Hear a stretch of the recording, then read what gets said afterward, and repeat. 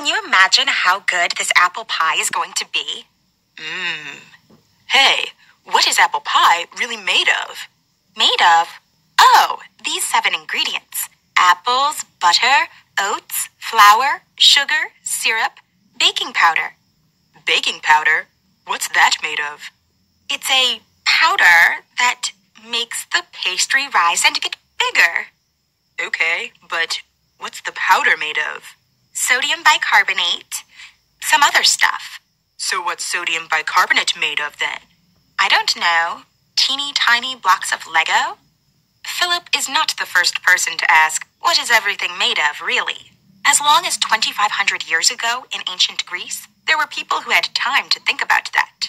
Here are 2 of them, talking about what happens if they cut something into smaller and smaller pieces. Eventually, they must reach pieces that are so small that you can't cut them up anymore. These smallest pieces were given the name indivisible, or in Greek, atomos. The word atom that we use today means just that, indivisible.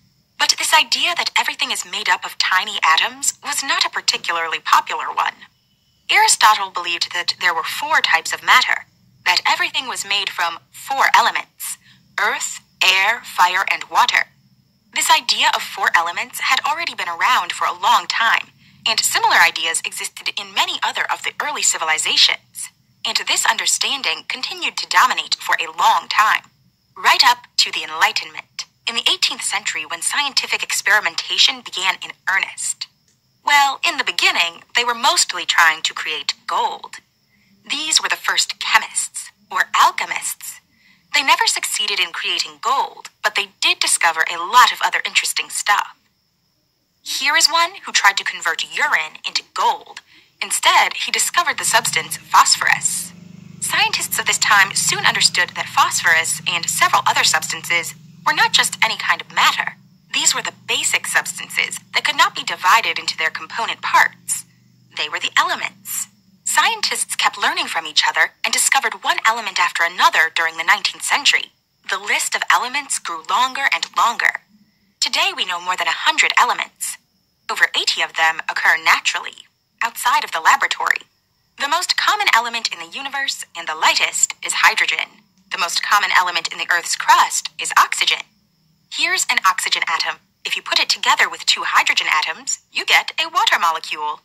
If you get together enough of these molecules, you will eventually get a little lake. If instead you put 1 atom each of the elements sodium, hydrogen, and carbon together with 3 oxygen atoms, then you have sodium bicarbonate, which is what you find in baking powder. What about heat then? Is that also an ingredient in apple pie? What element is that? Nah, heat isn't matter. It's energy. Atoms and molecules are matter. Is smell matter? Yes. What smells are particles moving in the air. You can weigh and measure scent molecules. What about the air? Matter.